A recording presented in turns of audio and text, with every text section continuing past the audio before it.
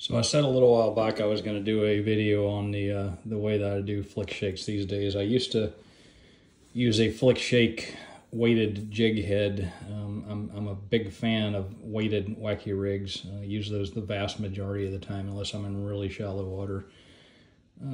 But the ones that I like, the weed guards tend to break on them. You catch one fish and the weed guard breaks, so it gets expensive after a while, and worse yet is you spend a lot of time retying.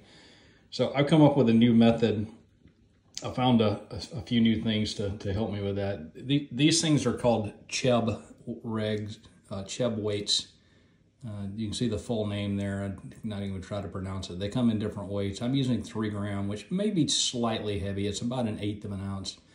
1.5 might be a better, but these work pretty well for me. The best hook that I found is this Ichikawa hook, and I'll explain why in a minute.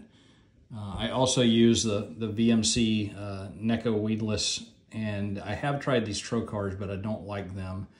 I like the hook itself. I like the bend. I like the way it hooks up on fish. The problem is the weed guard is just way too flimsy on it. It really doesn't do anything, and when it bends out of the way, it just bends and it stays, and it's just not very functional. So real quick, you take the Cheb rig weight, and what it is it has this little wire inserted in it, and it goes in a slot in the Cheb rig. Sorry about the focus, but so you take you take that little wire out, and it's easiest to do this with a pair of needle nose pliers, I found. And I like to run from the top down. It takes a little bit of finesse to get it in there, but once you get it in there, it just pops in, and you kind of flip it around so the big side is on the hook there.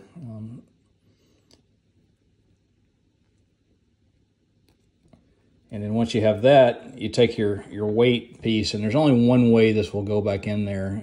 You can try to start it the other way, but it just doesn't fit properly, so you'll figure it out pretty quickly. And I'm probably going to do it backwards to begin with. I do about 50% of the time. But you just slide that back in, and I actually think I got it right that time. Easiest again to take the pliers and kind of push it through, and then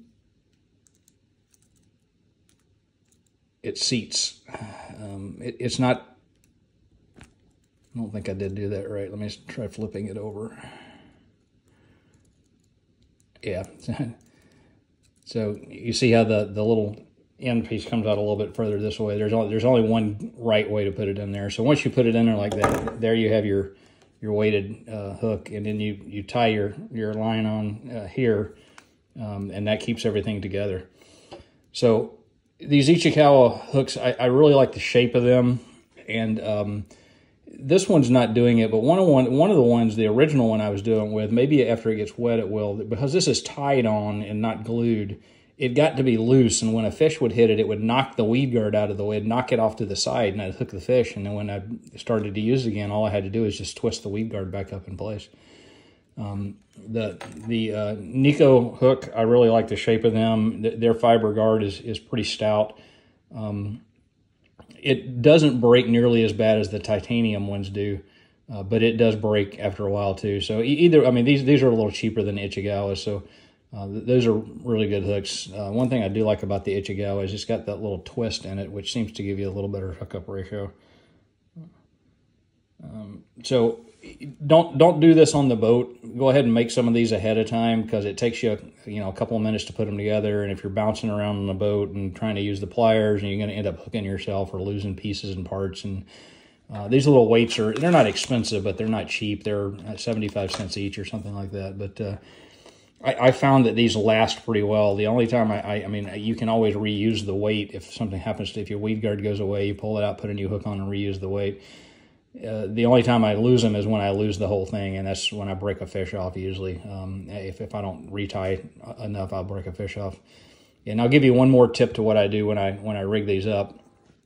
So I use braid to leader about 99% of the time, and my leader comes down, and I tie a small barrel swivel to the end of it, and then I have another line between this and the barrel swivel, and it's really short. You know, some people say that you worry about extra knots. I get that. I don't really have knot failures very often, and it's the line that fails usually. And what that barrel swivel does is it takes all the line twist out. So however your wacky rig spins and whirls or whatnot, you don't twist your line up at all. So hope you got something out of this. Hope it's useful to you. And if you try it, comment and let me know how you like it. Thanks.